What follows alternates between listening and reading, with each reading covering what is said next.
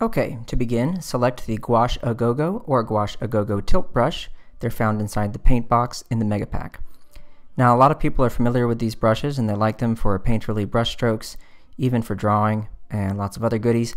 But a cool secret about this brush is if you size it up really large, like 800 pixels, 900 pixels, and use a stabbing motion on your tablet, you can create these really cool textural marks. And that's what I'm doing here. Right now I have black selected as my color, and then I'll go in and I'll select some white or some gray and then stamp on top of it. So this is a really cool way to create a very fast textural background with the Gouache A Go-Go brush, and not a lot of folks know about this.